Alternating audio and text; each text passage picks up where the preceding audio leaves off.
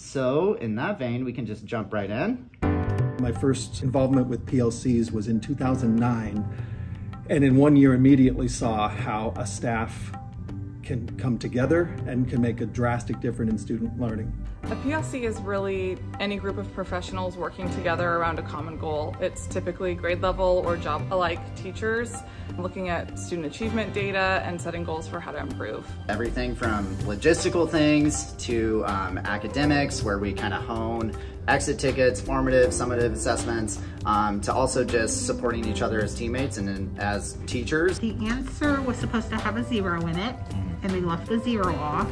I got a lot of 1.2s from kids who should have gotten this correctly.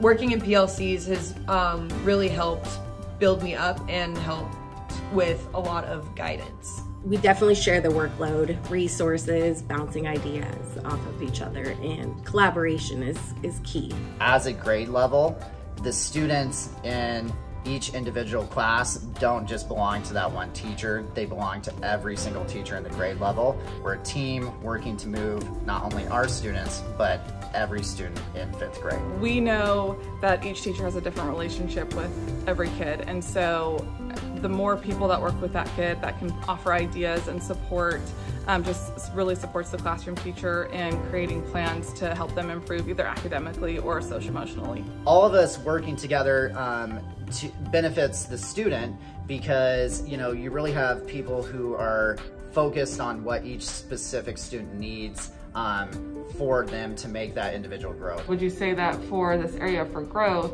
that it was a misconception that needs to be addressed or a small error? For example, just looking at the data just now, I can see clearly that Evan was really successful with division. So I'm gonna pick his brain and ask him about what made him so successful with that skill. And further discussion, I know that he would even be willing to come into the classroom where I could send kids to him to work with as well. And now we get to talk about the fun part, which is areas for growth. Seeing the work that Bethel is doing with professional learning communities, with Solution Tree and with Mike Matos, it's allowing us to take not just the idea of working together as a PLC, but then refining what is the work we're doing, what are the critical points, what do we want to get out of this, and how are we seeing that and the results from that in our student work. There's so much evidence of our work with Mike Matos. I really feel like it was the missing puzzle piece to the systems that we had in place here. Most of my students were understanding the multiplication pretty well. A couple of small computational errors. Teachers immediately after Mike Matos were, my staff was saying, let's do this, 2 days. We need a day for math, we need a day for reading. I'm pumping the brakes going, hold on, let's just get 1 day started. I mean, it's a big task. It's reinventing the schedule.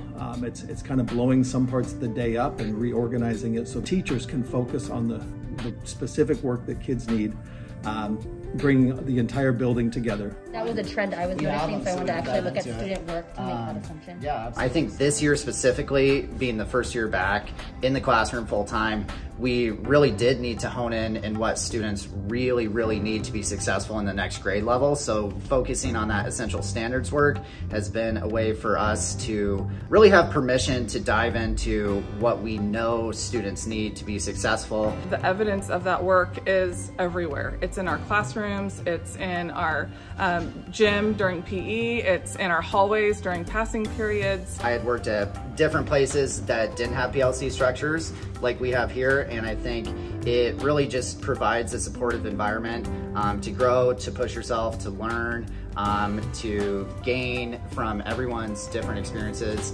and backgrounds that they bring to each grade level.